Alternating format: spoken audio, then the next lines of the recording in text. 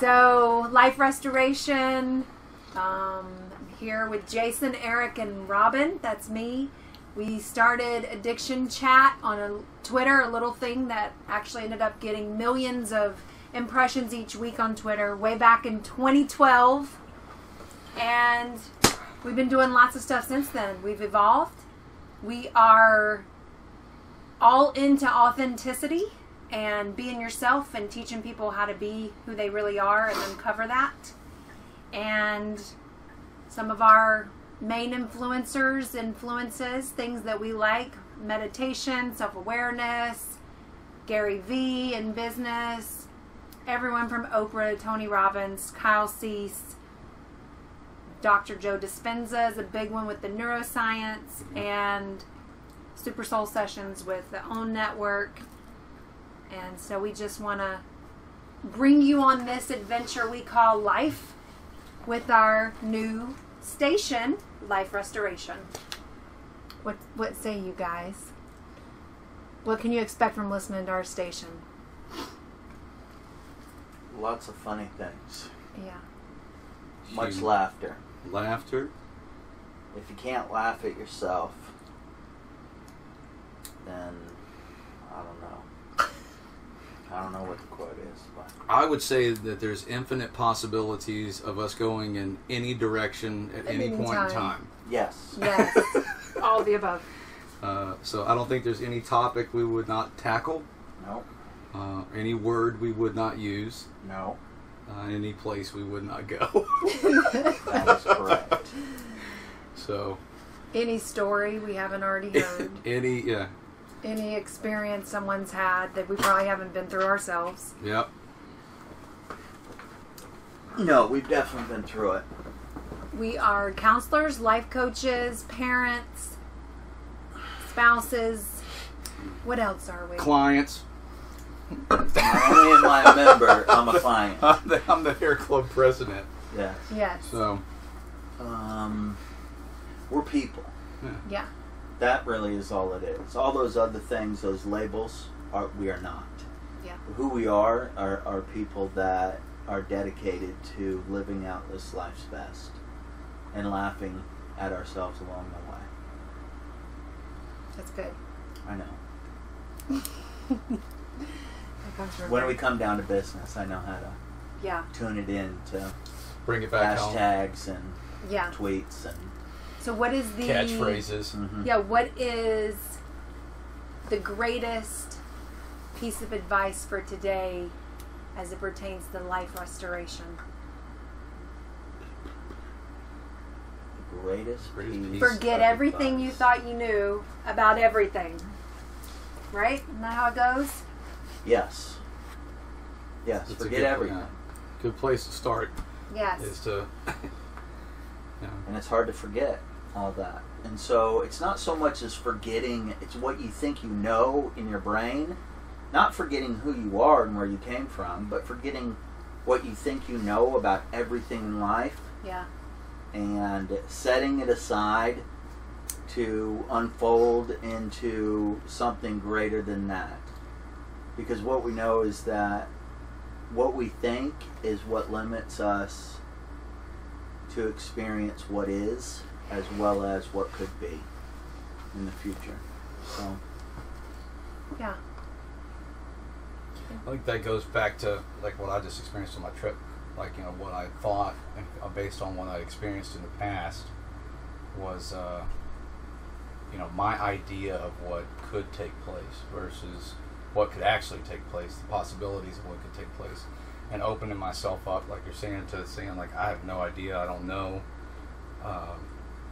It enabled me to experience something different than I'd ever been able to experience before. In a way I'd never been able to experience it before, and in a way that I never would have been able to plan to experience it. yeah. So, but it goes back to, am I willing to try unwind, unthink, unlearn the stuff that I'm so married to that makes me feel comfortable. Addicted to. Yeah, addicted to, that makes me feel so comfortable. Being married to something is one thing. Being addicted to it is a whole nother thing. Yeah. Mm-hmm. Get your fix. And that's it's interesting to see how often I'm bumping into that right now.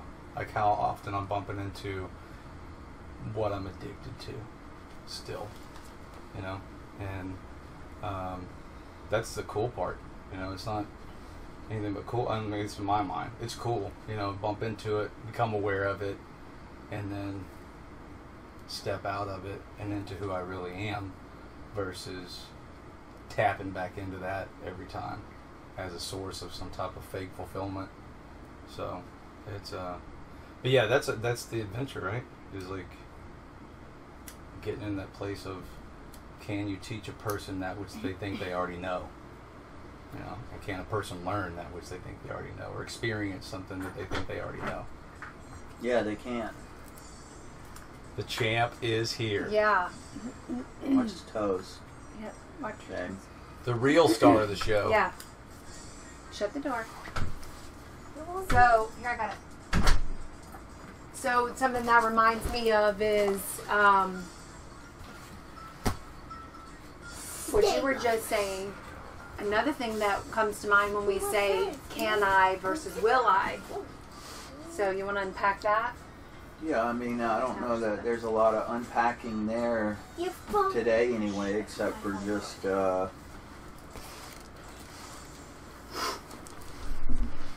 you know, whether or not we think we can, or even whether or not we say we will, is really what I'm finding out. It's pointless. Because we have no idea if we can. Our own perception, that limiting thought, is a limiting thought. So then, will I becomes this limiting thought in regards to anything else outside of this moment in time. And so what we are doing is learning to live in this moment in time. And be willing, can I in this moment in time, and then will I in this moment in time, not based on the results or what we think, but just simply what is, and are we willing to experience something different than what we are currently experiencing. Not saying that what we are experiencing is good, bad, or indifferent. That is irrelevant to the adventure. The adventure is the willingness. Can I? Yeah, I can go on the adventure. Will I in this moment? Not will I tomorrow or the next day, but right now in this moment, will I experience something different than what I currently am experiencing? That's good. And for us to even know if what we are experiencing is its fullest in the moment in time, for us to even know that, we have to be willing to experience something else. Yeah. To know that what we are experiencing is all that this moment has to offer us. Right. So. And I think it's important to note that we stopped using that word journey a long time ago. And it's all an adventure. You know, a lot of people are still using that word too. Yeah. The journey? It's a journey. You know, life's journey. And I think that's control. We want to control things, and the mind is control. And so the journey is something that you control. You decide if you're on the journey or off the journey type of thing. Mom, can you turn it louder? And an adventure is a surprise. The journey is like something that you planned. Yeah, it's like a An trip. adventure is You know free what you're falling out of going a to plane. Yeah. Yeah. Yeah. Like you have no freaking clue what's getting ready to happen next. Right. And you can be surprised and in love every minute of it versus trying to dictate or pre-program every experience and moment in time. I think one of the things that, because there's probably people tuning into this that obviously don't know us and don't know where we're coming from and what we've been through totally, but I think one of the things to tap into there is that No, but you what go is our inside experience and with stay the, in there. what's the danger, I guess you'd say, I don't know if danger is the right word, but with people who are looking at life restoration, life change, and looking at it as a journey, because you use the word control, right? Because it's control, but there's some experiences that we've all had with when we looked at it as a journey, and we were taught to look at it as a journey, that might be beneficial for us to kick around too, because I know that going from that transition where we all looked at it as a journey to how we're experiencing it today as an adventure, to me that was a big shift. Like that just in and of itself was, a big pendulum swing to something totally different, that really opened us up to look at things differently. So I don't know if you want to share a little about that, or well, and I think one important thing to point out is just that we are evolving all the time. So even if we, had certain thoughts or beliefs and different things based on our experiences and knowledge and understanding of them a year ago, 2 years ago, 3 years ago, we are constantly evolving and learning new information, applying that information, and, like you said, trying to live in the present. Yeah.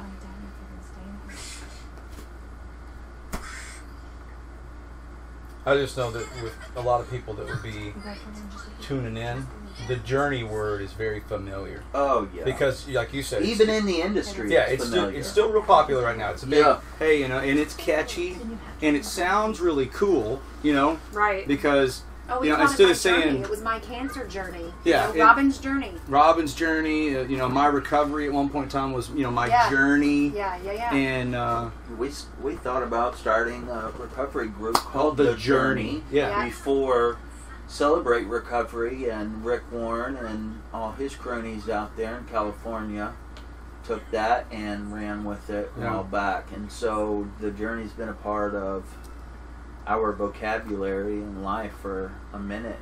And I think just looking at things for what they are, not what we want them to be, is the pendulum swing from being on a journey to being on an adventure. The journey is codependent by nature, and so people might want to know what that means. I don't even know what that means. What that means is that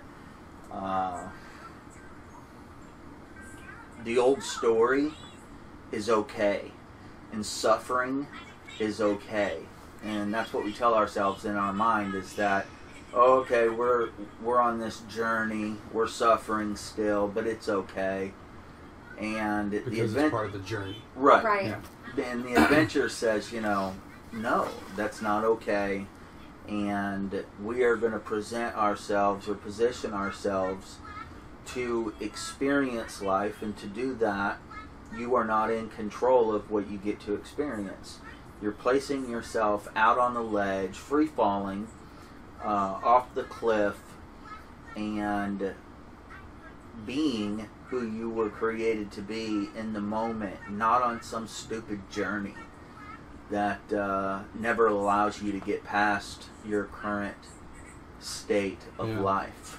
I think one of the things looking back that I look at with the dangers of the journey for me is when you're on a journey, there's like a specific path, like a way you're going to go that you're looking forward, and anything that is not that path is, quote, bad, or you've done something wrong, or you need to do more of X type of mentality, versus, and then you start stacking chips in the good and bad columns. Well, you can't be on two different journeys apparently at the same time. Right. Maybe that would be a good way to describe it. Yeah, you can't be on multiple journeys. Yeah. Right. So it keeps you very one-dimensional. Yes. And it says this is the only way you can experience it, and any other experience than this must be not your journey, or you've ventured off into the wrong journey. You're not on this journey. You're not on this journey. Right. You're not living out this pre-programmed thing that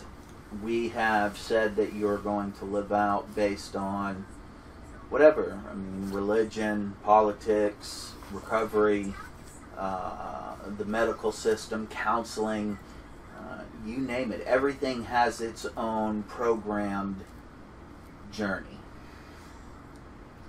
A starting point and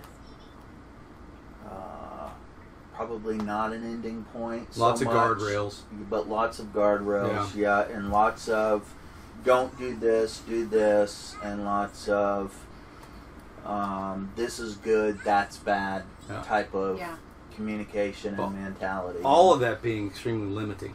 Oh yeah. Yeah, and keeping someone in a place called this is all there could be or is, versus something that's very expansive. The other danger to that is the mindset of, we're not saying this enables you to go do and recklessly live your life based on your insanity. We're not talking about throwing yourself into harm's way because you don't want to walk some journey out. Yeah. At some point, this all comes down to, knowing who you are, where you are, and where you came from. And until you can answer those three questions, you are not on any kind of journey or an adventure. Yeah. Right. You don't get to participate that way. You're just full of shit and running around banging into stuff. Right. Like you were before. Yeah. Whether you're on or off substances or right. whatever, it doesn't matter. You're not in the flow or on the journey. And I think that's where some people will hear me, or they'll hear us, they'll hear you, and they'll say, "Oh, danger, danger." What right. These people are just talking about some willy-nilly craziness, and that's not the truth. The simple willingness to identify the undeniable things in your life that allow you to know who you are, where you are, and where you came from takes more discipline than any of these other systems and programs put together. I mean, it is do I have the ability to answer these questions? And then will I see them for what they are, not for what I want them to be, and accept them so that I can surrender to infinite possibilities? Right. Yeah. And that's a huge part. There's a lot more work involved in working and figuring out who you are versus going somewhere and letting them tell you who you are. Which is what a journey is. Yeah. A journey is, you go sit down, here's who you are and here's where you're going. Right? And that's not necessarily, it's not who people are. It's not, you and I have been through that. For years we went through that situation and put ourselves in that situation of having things dictate, or people dictate or try to dictate that, and it's ineffective. It doesn't work. It confuses people, and we saw the rotating doors of guys and gals coming in and out, suffering over and over and over again, because it's not them discovering who they are. It's somebody trying to tell them who somebody else was, and then you need to be like whoever this other entity is that's not you. It's them, So it's, to my mind, it's not about, like you said, a free range, like, hey, this is an open ticket to just go do whatever the hell you want to do. It's about opening yourself up to discover who you truly are, and that's hard. It's scary. It's hard. It's not easy. It's a lot of work. Yeah, it's much easier to be told who you are. Yeah. Or what you are. Well, it's easier to avoid the conversation altogether. We have a friend that we were talking about that with earlier, and I won't say names, but it's like somebody made the comment like, he needs to find God, and I'm like, he didn't need to find God. God's not lost. He needs to find himself. That's the scariest thing that he's avoided for the last several years. Yeah. That most people avoid. Is they'll say, well, I just lost God. No, bro. You didn't. Lost your way. You lost your way, lost your journey. No. Right. You don't know who you are. You lost yourself. Yeah. Because you've avoided who you really are, because that's what you don't want to deal with. It's easier to go out here and deal with all this other stuff that's out external versus internal. Yeah. And so you get caught up in all that stuff. I was going to bring up something Dr. Joe Dispenza says. By the time you're 35, you're living by a already existing set of memorized emotions, feelings, habits based on your experiences. And so they've done the neuroscience and put the thing on people's heads and know that each person has between 60 and 70,000 thoughts every single day. But of those 60 to 70,000 thoughts, 90% of them are the same as the day before, Yeah. as the day before, as the day before. Yep. So if you're living by those old feelings and experiences, then you are having the same things happen. Then you're running off those same old emotions, and then that's what builds that cycle of insanity. So it's that 10% of, the what's not the subconscious, running on that, consciously changing that other 90%. So yeah, it is difficult. And it's I would say the world, as humanity, we have become, in the last recent years, more willing to better ourselves and take a real look at the mirror instead of just pretending everything was all together and perfect. But we still have a long way to go, I think another thing to talk about, and we can talk about in the future, but just to bring it up for a minute here, is the difference. What I hear a lot of people say in regards to this type of topic, self-improvement, self-help, all those types of things, they immediately, because the way in which they've been programmed, look at you as some narcissistic freak that is deluded in self. And,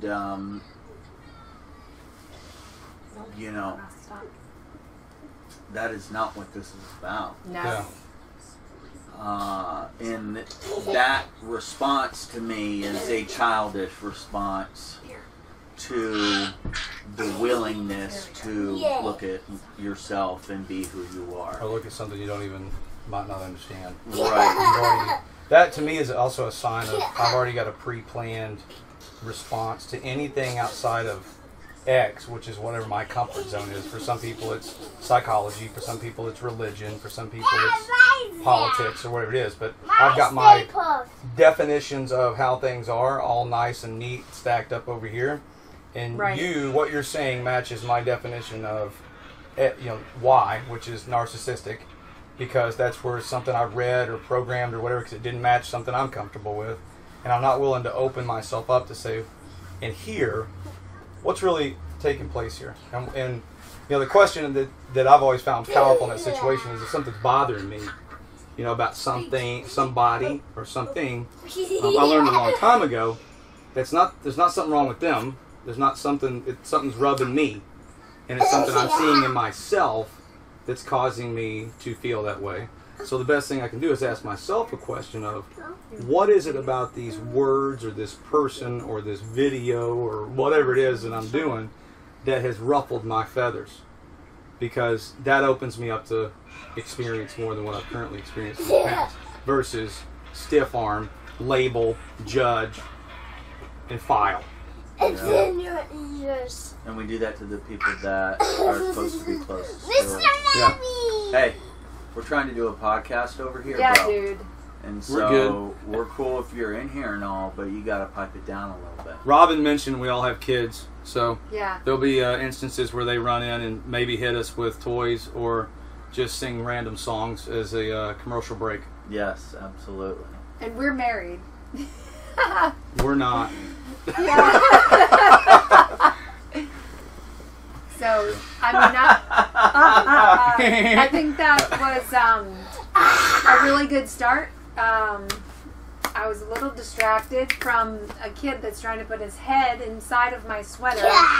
But he is the cutest thing ever. And he's going to have his own podcast soon with his little buddy Cash. Crossing Cash. Yep. Right?